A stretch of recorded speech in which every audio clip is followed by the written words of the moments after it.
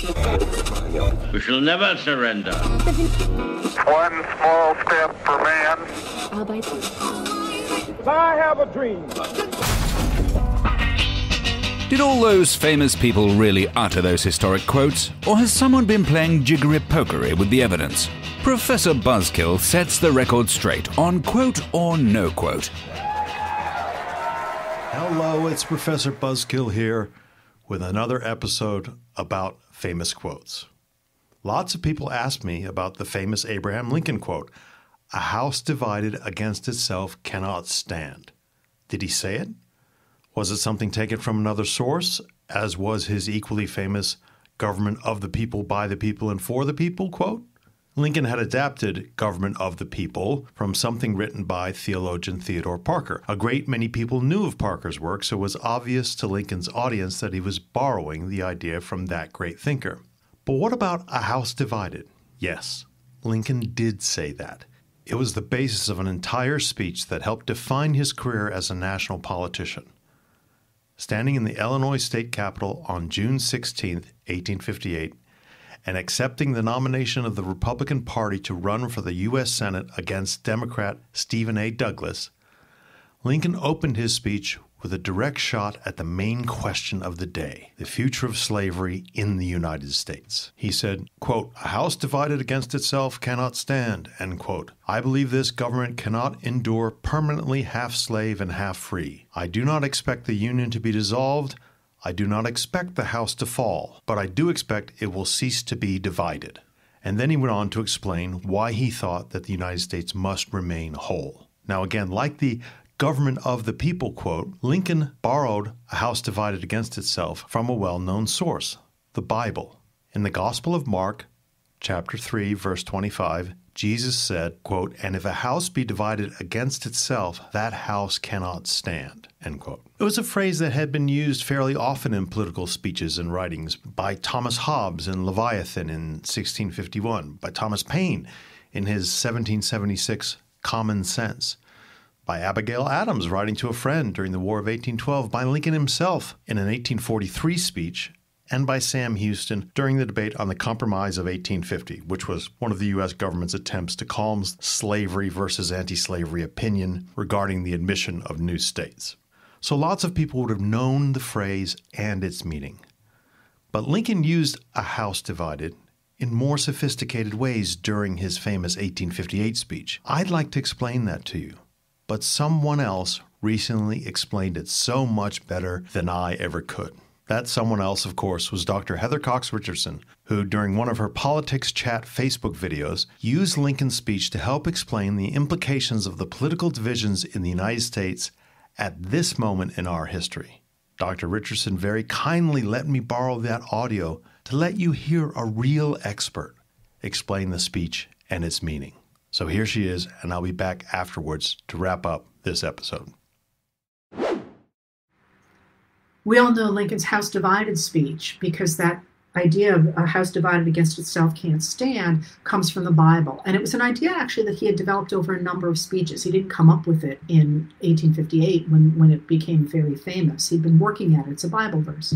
But what a lot of people don't realize is that the reason he used the image of the house is because he was trying to explain how the enslavers who ran the Democratic Party out of the American South had come to take over the country. And what he said is, it's like you see a bunch of carpenters, and they're all working on separate things. So you got James over here working on something, and you got Franklin over here working on something, and you've got Roger over there working on something. And there were 4 carpenters he mentioned, and he said and Stephen, and Stephen is one of the other ones, unless I said him. And they're all working in their own separate ways, and you're not paying attention because they're just doing their thing. And then they start to fit the house together.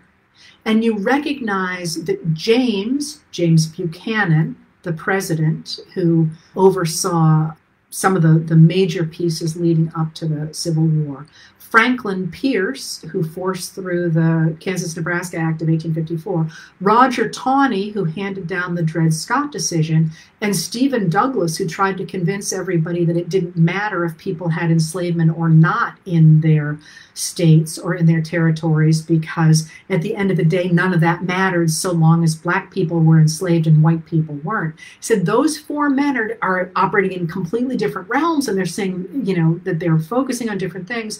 But if you look at what they're doing, they're piecing together the joints of a house. And so that house that they are constructing is going to be a house that is dominated by a few large enslavers who think they're better than everybody else and thinks the law doesn't apply to them. And we are going to have a house that is either all dominated by a hierarchy in which a few wealthy men rule everybody, or we're going to build a house in which everybody is created equal. And a house divided against itself between the enslaver's vision of a hierarchy in which a few people rule, and the rest of our vision of a house in which everybody is created equal and has a right to a say in their government. Those two things can't be compatible. So a house divided against itself cannot stand. But we can build a house based on the Constitution and the Declaration of Independence, or we can suffer through what James and Stephen and Franklin and Roger have built over here. So the whole reason that he used that metaphor was exactly what I'm talking about here, to say, y'all weren't paying attention when we got the Kansas-Nebraska Act and the Dred Scott decision and James Buchanan doing his thing and Stephen Douglas telling you all it doesn't matter. But you put all those together and you get the destruction of our concept of human self-determination. It is beautiful and it is elegant and it exactly mirrors where we are today. And that idea that people are waking up and saying, no, we actually quite like the idea of being equal before the law. And that really says nothing necessarily about people's racial prejudice, ethnic prejudice, sexism, classism, any of those things, because it buys into their own self-interest and says, you might think you don't want your neighbor to be raided at Mar-a-Lago for hiding something, but you want to make sure that everybody is answering to the same rules. Because if he doesn't have to answer to the law, neither does somebody that you do want to answer to the law. And you want those legal protections yourself as well. So I remember when, I think it was Freddie Gray, was murdered in the back of a police van, and talking to somebody who said, well, it's all the Democrats' fault because they're the ones who've made the cities such hellholes. And I said, do you want to live in a country where the police can be judge and jury and executioner without ever having anyone go before a court? He said, well, it's the Democrats' fault. And I said, do you want to live in a society where police can decide who lives and who dies? And he said, it's the Democrats. It's in the cities where the Democrats are. And I said, do you want to have our police determining who gets to live and who gets to die? Or do you want to do it through our system where there is a jury trial? And finally, he conceded it probably wasn't such a great idea to let certain police officers decide who got to live and who got to die, and how justice would be meted out. And that's, I think, ultimately what Lincoln was talking about and what we're talking about in this moment. What kind of a world do we want to live in? And that's not, I think sometimes that it's portrayed as being some kind of a kumbaya, we care about everybody moment. And I would love the world to be that way. But it doesn't have to be that way in the sense that you really can appeal to people's self-interest. If the police can murder Freddie Gray, they can murder you.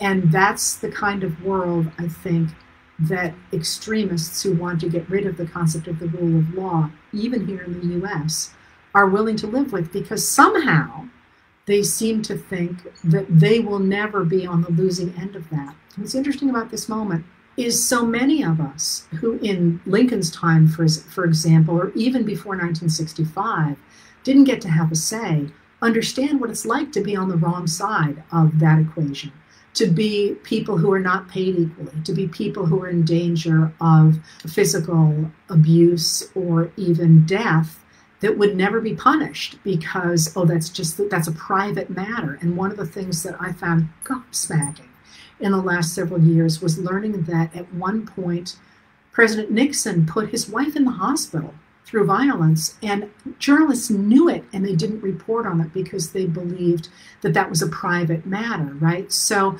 there are a number of us who know what it's like to be on the losing end of a system in which we are all not treated equally. And I think that that's a really important thing going forward in this moment, because we have had voices after 1965. We are losing our voices now.